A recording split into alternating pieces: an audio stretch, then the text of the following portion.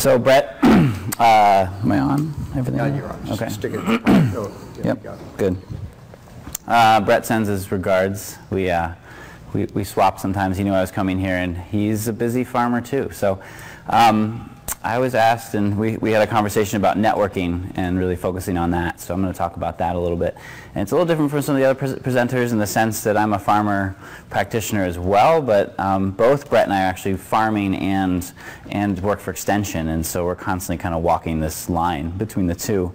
Really what we talked about was sharing some of the work that Cornell Extension has done, I think successfully, to extend research out into the field and get a lot of adoption and at least a lot of conversation going on.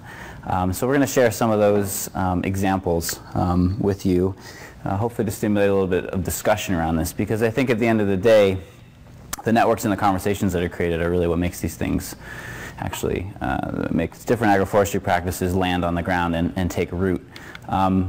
So just so you're familiar, these are the folks that are associated with agroforestry at Cornell. Myself, recently as the co-author of the book, Ken Mudge, is a retired professor from Cornell, so he's off somewhere camping right now. We don't even know where he is, so good for him. When he retired, I was able to fold into the Cornell Small Farms program, which is a really great as an outreach tool. Pete Smallage is the state extension forester. Brett Chedzoy is actually a county forester, but probably like other states, as budget cuts have hit the counties, all the counties become to consolidate, so now he's basically the forester for all of the southern tier, which is about 11 counties. And he manages a farm. I'm not sure how he does that. And then Mike Farrell is up in the Adirondack region doing the maple program, which is a big one for us at Cornell. Oh, and Ken, I forgot Ken on the bottom. He's done a lot to set us up for some of the mushroom work we've done. So. Some of the things I've been thinking about when Brett and I talked about networks was that from the extension end that we need to be really consistent with our outreach, not expect response, and that doesn't mean no one's paying attention, it just means that people are busy, and allow the farmers to be really flexible on how they interact. And I think that's a really big one, and I'll show some examples of that. Lots of diverse ways and open ways to access information, both passively and actively. Brett and Peter have both been active on these things called Nings. I don't know if anyone's heard of those. They're kind of like a customizable social media, sort of like a Facebook, but specific to a topic area. Listservs have been one of these things with our small farms program. We have a pig listserv, we have a sheep listserv, we have a mushroom listserv. Some of them are big flops, and some of them are incredibly successful, and no one knows why. And if anyone in this room knows why, I would love to know what makes it work. Our mushroom listserv has been one of the most successful tools. The pig one will go dormant for years on end. Another thing we do a lot of is online learning. I know University of Missouri is doing that as well, which has been a really effective tool to reach a lot of rural farmers that have a really hard time getting to events. As much as we want to do things in person, sometimes that's easier for people to fit in their schedules. That's been really incredible. Brett and I talked a lot about the fact that all of our events, as well as our online learning, is building in space to talk shop and be social as much as the content. And he says that he thinks that some of his silvopasture workshops, most of the learning happens when he gives people a break, not necessarily when he's yapping on. So I would agree with that. And then we're just really redundant with everything. We cross-link to each other. We're constantly referring to each other because we know, even though we think we know where something's available online or as a resource, people can't seem to find it. So we just have to keep going ahead with that. We think about networking relationships in lots of different capacities, these kind of different ones here. So professional to professional is something we do a lot of. Campus to counties. We try to constantly refer people back to their county extension, even if the extension isn't equipped to handle their question, because then we get feedback that the county needs education, and we try to educate them rather than them always calling campus, which is what happens a lot of the time. That's how at least the Cornell extension system is supposed to work. So that gives us good feedback. Otherwise, if we just field the questions that come into campus, we don't know even who's in a county and what they know, what they don't know. professional to farmer, but I really say the bottom one is the most important, that what we really want to facilitate is this farmer to farmer networking. And again, it doesn't have to be that complicated, and it's really setting up the platforms for people to find each other. We have a lot of counties in New York, so again, we refer everyone back to their county for reference and resource, because probably if they're interested in agroforestry practice, they're also interested in some other education that the county can offer. And again, that's the way the system has been designed. So I try to always have a hold on who's in the county. Our small farms program has a liaison in every county, so we try to keep connected. It's a little hard with 60 counties, I'll be honest. That's a lot. This is our small farms website, and we have an agroforestry page as of this year that links to the projects, essentially those 4 individuals I mentioned. So this is an easy place that we can point people. One of our successful networking tools has been to develop a leadership team for small farms, which includes farmers, consultants, county educators, and campus extension folks. And it's really provided, we meet twice a year. We don't ask for very much other than let us know when something's going on. We meet twice a year. It's been a really effective tool to learn and to develop as we go. 2 things we do, I mentioned consistency. So we put out really consistent information. And if you notice, this is our e-newsletter that we're using Constant Contact, so you can make it look essentially like your website, which has actually helped people find things on our website, because the bars at the top there are the same as the bars on the website, so people can go right to it. And we do that twice a month, every 2 weeks.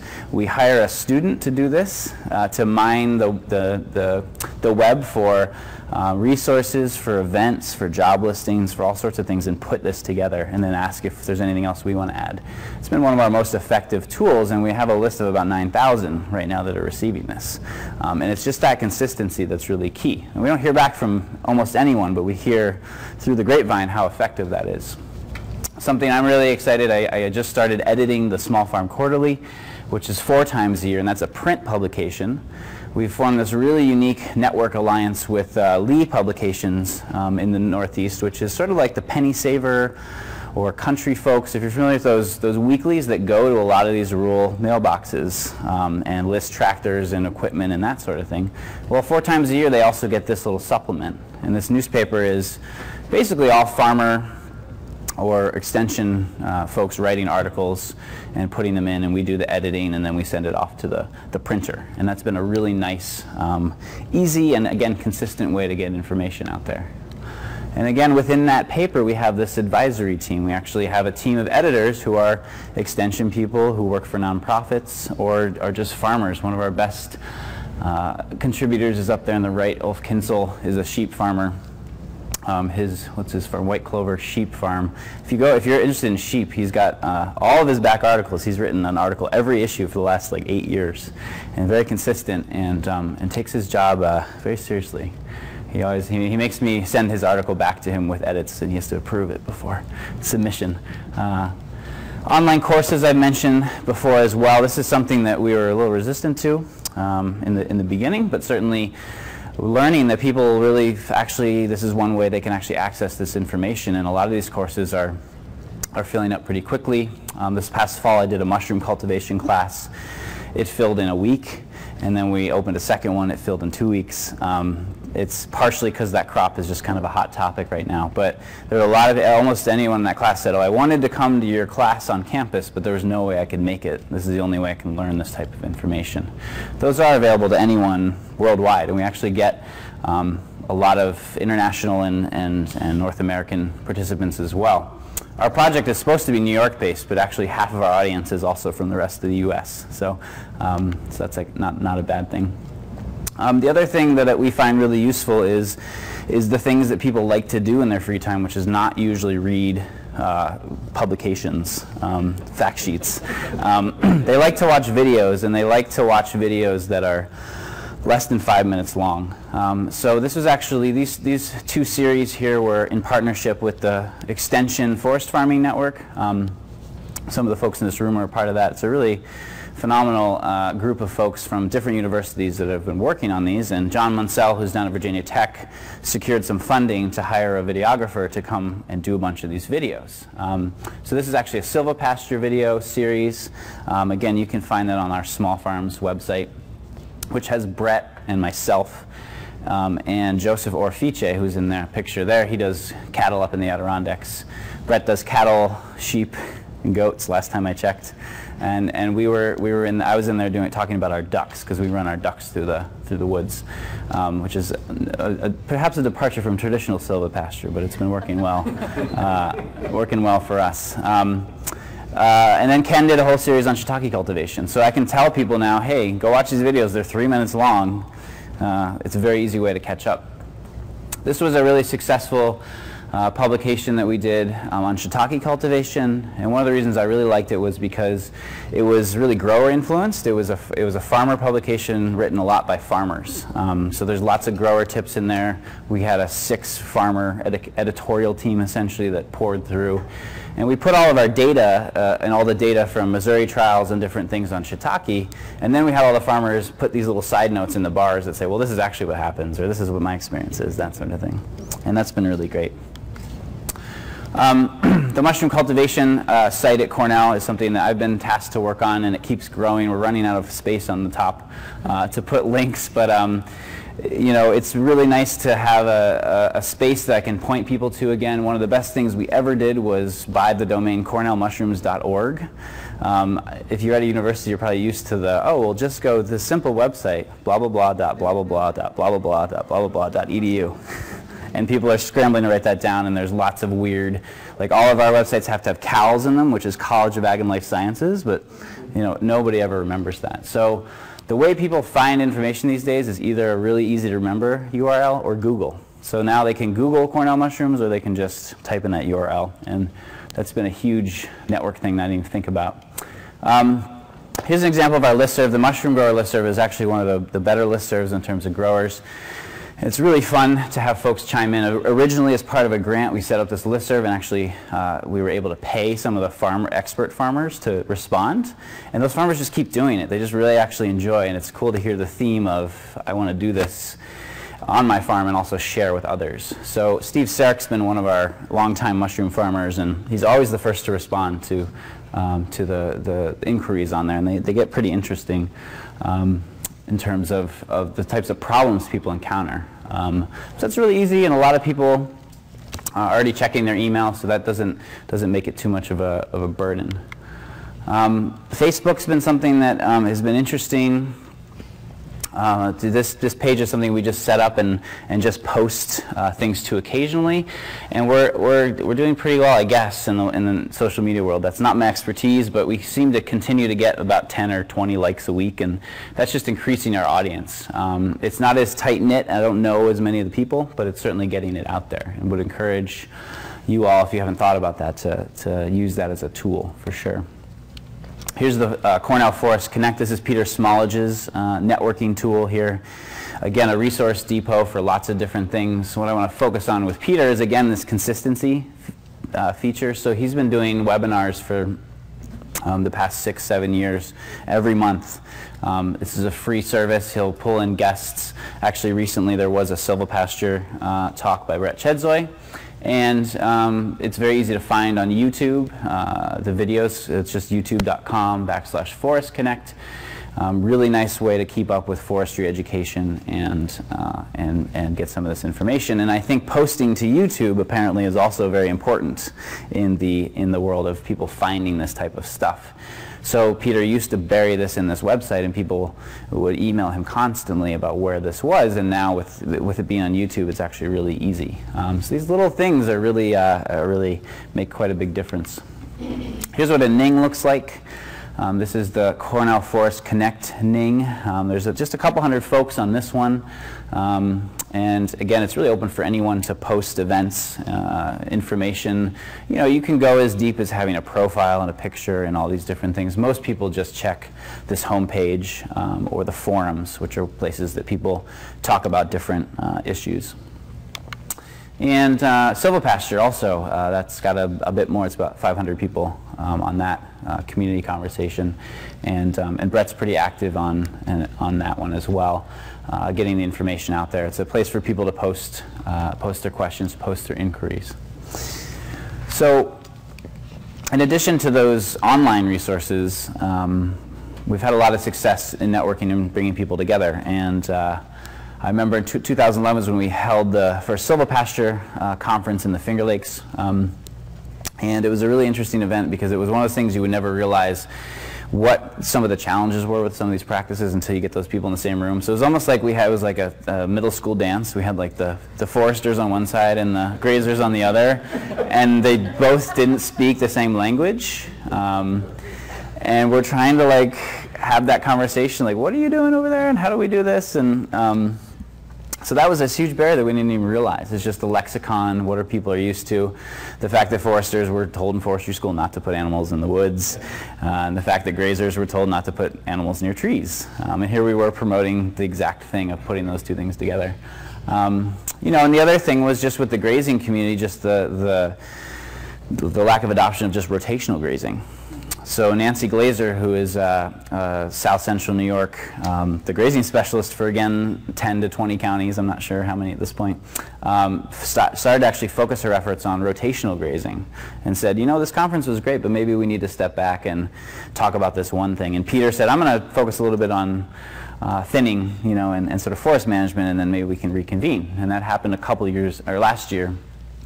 There's a really popular grass-fed beef conference in New York called the Green Up, the Winter Green Up, and they tacked the silvopasture conference onto that, which is a really smart move. So people are already grass-fed, already interested in rotational, and then said, well, here's the next step is to add trees in there. We have a lot of maple work. This summer will be the first International Birch Syrup and Sap conference. Mike Farrell has gotten bored apparently with maple syrup and is looking to other avenues. So we've been doing a couple of years of research on black walnut.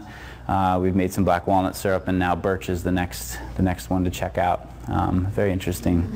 So those conferences really help, I think, give a lot of direct feedback and again stimulate those conversations, you know, like we're doing here. And then we have lots of fun events. We seem to have this theme of camp. We have Camp Mushroom every year and Camp Maple, where people come and stay over at the research forest at Cornell. And you know, I used to value the efficiency of a workshop to say, I'm going to do this in a couple hours, but actually the camps are really nice because people spend the night, they eat meals together, and they leave feeling a sense of community that I didn't come to appreciate until the last couple of years. And I think that's a really important piece, even though it's a lot more work to put those on. And we're looking at maybe a silvopasture camp in the future as another theme. It gives people time to really integrate what they're thinking. And one of the things we learned at all events is, as Aaron demonstrated very well, is it's really unsuccessful in our experience to put a clipboard by the door or say, hey, sign up for this thing. Got to pass that clipboard around. And then remind everyone afterwards what you want them to do. I can't say how many people have not joined the listserv after an event. And by reminding them and then keeping them on a list that I email anyway, they eventually get on it. And we found constant contact as an example. There's lots of management tools. We used to have spreadsheet after spreadsheet. Much easier way to manage these emails and stay in touch with folks.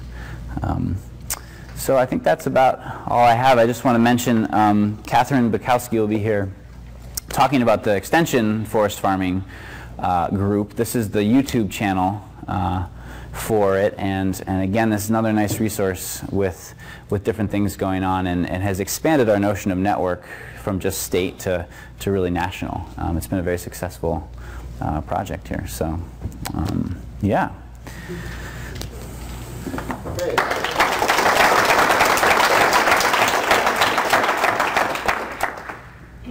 We've got some time. We've got plenty of time for Q&A with Steve. So fire away. Oh, come on. We got lots of time. We've got. Can you describe those camps in a little more depth? Sure.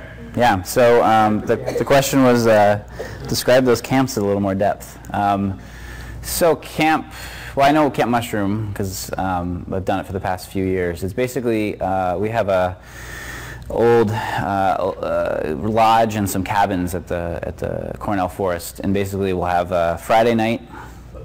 Folks will come and do a dinner. On our good years, we have lots of mushrooms to put into dinner. On our bad years, we don't. We just don't mention that.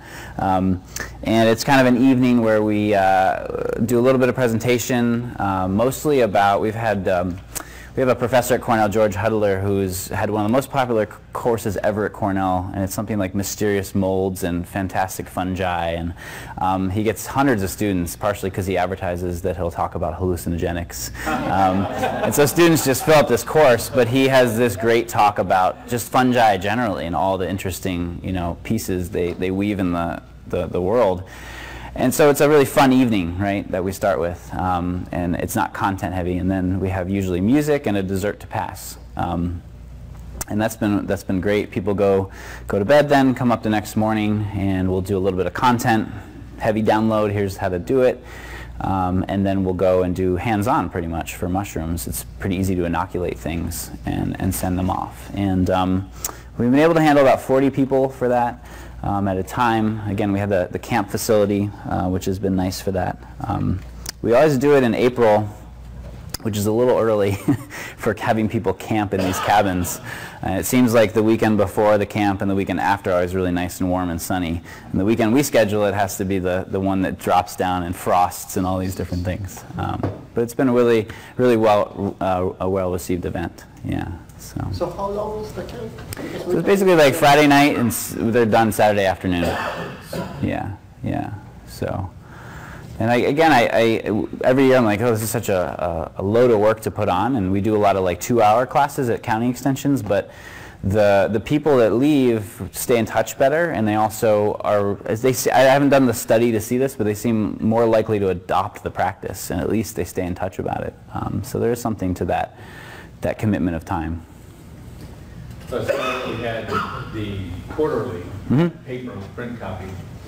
Do you see print copy going away as sort of not being as functional for networking, or do you still see a role for it? Yeah, so the question was about the quarterly and sort of seeing the print methods of communication going away or staying. I actually think realizing our constituents in these rural counties of New York and in the Northeast, and already getting country folks and actually appreciating that. There's some people at our extensions that will call the extension office still and ask for the extension agent to print something out because they don't have a printer or a computer or something like that. Or they'll call saying, I read this notice for the class in the newspaper. I need to find out more about it. And the extension agent will say, well, here's the website. And they're like, I don't have access. So actually, at least in the Northeast, rural internet access is still pretty limited. And we've seen the trend to put everything online. But there's a huge value, I think, in people getting something in their mailbox. There's always the concern the reason print media went out was because of all the cost and all the advertising. But Lee has told me that at least they have to raise a revenue for that paper to be printed. They've had no problem getting the interest, and it's partially because it's reaching about 30 to 50,000 households. So there's a considerable amount of people that want to get it. So hopefully not. I like still holding something tangible. So yeah, good question. Maybe this is a comment more than a question, but one of the points that you have kind of consistently raised here is to the redundancy. Like we do it in this format, we do it in this format, we repeat it in this format, we do it in this format, and I feel like we're all kind of running into that. But I also feel like I go crazy with the time it takes to try to get all that stuff. Have I posted this here? Have I posted this there? We're looking at our organization at Content Comment, but not everybody can do that. Do you have any helpful hints for how to negotiate your life when you're trying to cross-post a half a dozen different things all the time?